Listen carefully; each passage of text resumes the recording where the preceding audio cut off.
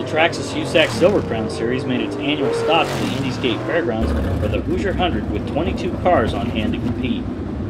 Noblesville, Indiana's Brian Clausen was in attendance aboard the RW Motorsports Curb Records Agajanian number 17 and was attempting to become the first person in years to race the Hoosier Hundred and the Indy 500 on the same weekend.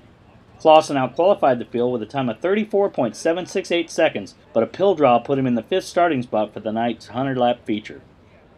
Clausen's teammate, Jerry Coons Jr., the defending champion of the event, drew the number 3 pill to start on the inside of row 2.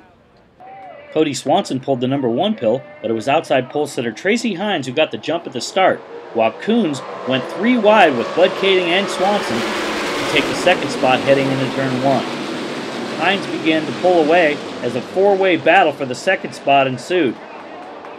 2 wide in turn 2, Coons took over the runner-up spot while Kaeding worked to the outside of Swanson. Heading down the backstretch, Kaeding took over the 3rd position over Swanson and Clausen to round out the top 5. The lap 14 restart bunched the field into rows of 2, and Coons got the jump on Hines to take the lead into turn 1, while Kaeding moved inside of Tracy to take over 2nd. Clausen ran 4th over defending series champion Levi Jones, just as Brian Tyler moved to the 6th spot, coming up from his 11th starting spot. Near the midway point of the event, Coons continued to lead over Bud Kaeding, who had moved to 2nd, and Tracy Hines, who was running 3rd, while Kody Swanson was trying to fend off the challenge of Brian Tyler, who blew up in turn 1. This brought out the caution on lap 45.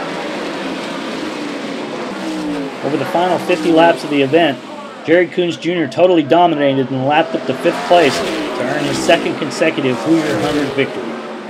3-time series champion Bud Kaeding ran 2nd, followed by defending series champion Levi Jones.